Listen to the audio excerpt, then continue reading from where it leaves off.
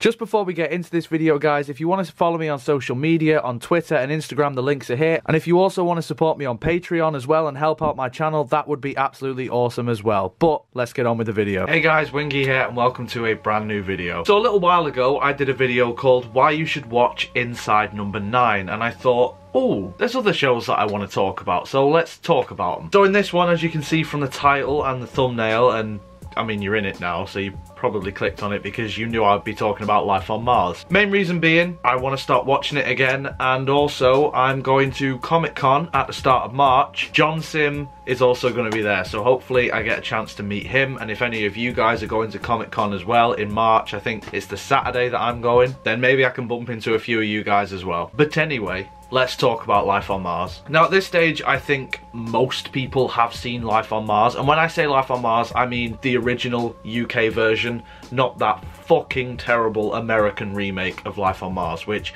I haven't seen apart from the ending. Oh my god, if you have not seen the ending of the American version of Life on Mars, go and look it up, because it is funny as fuck, and I cannot believe that they thought that would be a worthy remake. Jesus Christ. Anyway, let's talk about the proper one. So Life on Mars is a series back from 2006 which stars John Sim, Philip Glenister, and basically what happens is a detective by the name of Sam Tyler, he has an accident and he wakes up in 1973 and he doesn't know whether he's dreaming, he's in a coma, he's dead. He has no idea what's going on. Throughout the entire series, Sam has to cope with living in the 70s and being restricted by the time period, because obviously back then there was no internet, there was no DNA testing, there was no basically modern policing. There are certain things that they would do back in the 70s that you could not get away with from Sam's time. So it's interesting to see how those two worlds and attitudes collide with each other, and the embodiment of this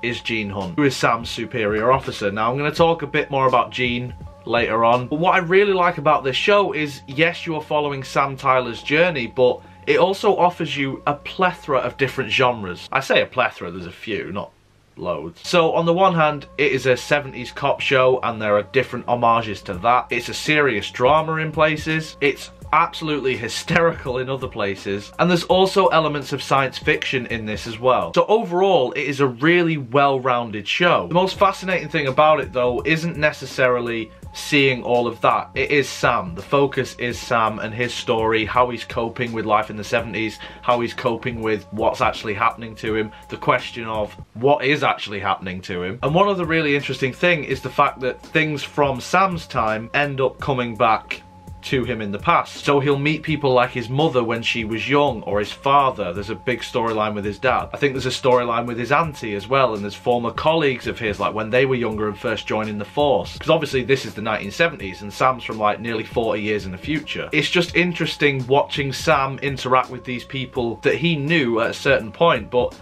they're not quite the same person that he knew. Another really interesting thing is the fact that Sam and Gene Hunt just have this incredible relationship. Now, as I said, I will talk about him in more detail. Philip Glenister is just fucking mint. I absolutely adore Gene Hunt. He is one of the greatest television characters of all time. For me personally, I think he's the best TV detective that we've ever had. I don't care about your Sherlocks or your Columbos. It is Gene fucking Hunt for me. One small nitpick, and this is a proper fucking nitpick, but I was actually fucking devastated when I found out that Philip Glenister was actually a southerner and he was putting on that accent. I genuinely thought he was Mancunian. So Philip Glenister, credit to you, because I have not heard anybody put on a genuinely decent Mancunian accent the way that he has. It's incredible. His actual voice sounds fake in comparison to his voice as Gene Hunt. It's just bizarre. Like I say, seeing Sam and Gene clash throughout the entire series is just so funny, because you see Gene as this very sort of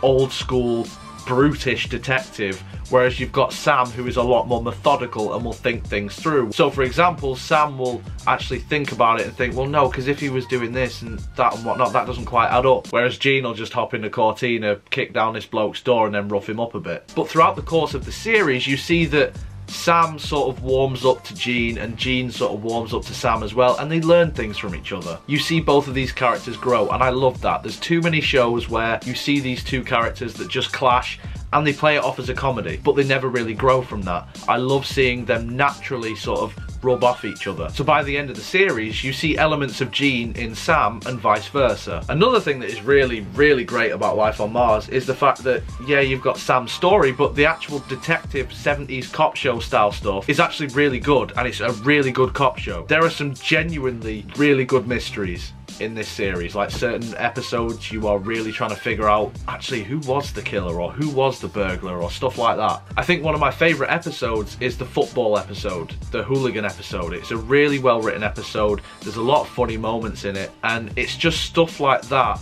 I can just properly sink my teeth into. And a lot of the time, it's not predictable. You can't think, ah, well, finally they got him, it was obvious, wasn't it? A lot of the time, it's just sort of like, oh, I didn't see that coming, that's proper clever. There is quite a few layers to this series. The science fiction type of stuff kind of comes into it when we figure out more about why Sam is in the 70s and what actually happened to him and all the sort of surrounding things between that. It's focused more on in the second series, but when you get to that ending, it's so satisfying. It's one of the most satisfying TV endings that I think we've ever had, in my opinion anyway. Obviously, I've not seen every single TV show. Not every TV show has ended naturally. Sometimes they're just cancelled or whatever, but I honestly believe that this is one of the best endings to a TV show. Oh, the music is great as well. I totally forgot. It's full of different 70s music. Like, I fell in love with so many different artists because of this series. Artists like T-Rex and The Sweet are just blasting out throughout this entire series. ELO is in this series as well. There's just so many different artists where I didn't really go back and listen to music before, like from the 70s or whatnot, but because of this series, I went out and I listened to it. And I'm not disappointed. I found some of my favourite songs of all time because of Life on Mars. The series really does use music to its advantage as well. It plays on that nostalgia for viewers who obviously grew up in the 70s. But a lot of the time, it also fits with what is happening on screen, which sounds like an obvious thing, but you'd be surprised at how many times a movie or a TV show will just throw in a song just because it's a good song. Life on Mars, I think, gets it right. Life on Mars is genuinely one of the greatest TV shows in recent memory. Like, I was about 11 years old when this came out, and I loved it then and I still love it now. Must confess, and I will do a video on the sequel series, Ashes to Ashes. I do kind of prefer Ashes to Ashes, which I know, sacrilege, not a lot of people agree with me on that, but I will get to that when it comes to the video on Ashes to Ashes. But yeah, if you haven't seen it, you've got to check out Life on Mars. I don't know if it's on iPlayer, but the DVDs are probably out there somewhere. Might be on Netflix. I don't know where it is, but just try and find it. But in the comments below, let me know what you think. If you have seen Life on Mars, do you like it? Do you agree with what I'm saying? To me, this is one of those series where it's kind of universally accepted that it is pretty fucking good. If you enjoyed this video, make sure you leave a like on it. Subscribe for more, because like I say, I will be doing that Ashes to Ashes video at some point, as well as all the other crap that ends up on here, so